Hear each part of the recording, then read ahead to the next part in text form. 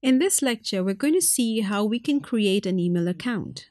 First of all, before you create an email account, think of your username and then decide whether you're going to use your email for private purposes or professional.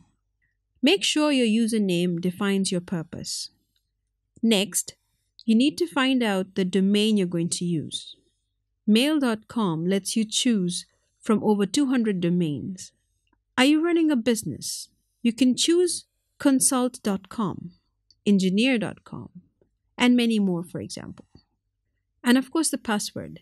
Keep your email account safe and remember that the length of a password determines its security strength as the time required to crack longer passwords increases exponentially.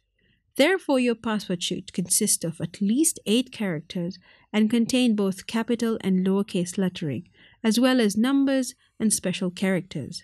For example, the exclamation mark, the and sign, or the dash. We recommend you change your password from time to time in order to increase the security. Do not choose a password that is easy to guess. For example, personal data such as your initials, your date of birth, or the name of a family member or a pet. Follow the steps below to create an email account.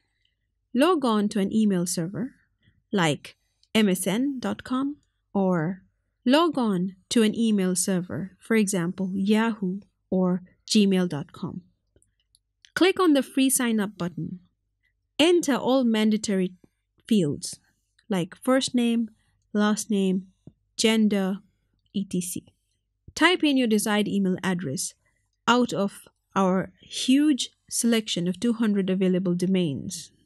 Choose a secure password, at least 8 characters, mixing letters, numbers, lower and uppercase and special characters.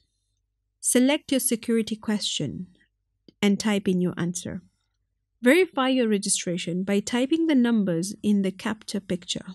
Click the accept button. That's it. You're done. You can now enjoy your email account immediately on any device you choose. Thank you.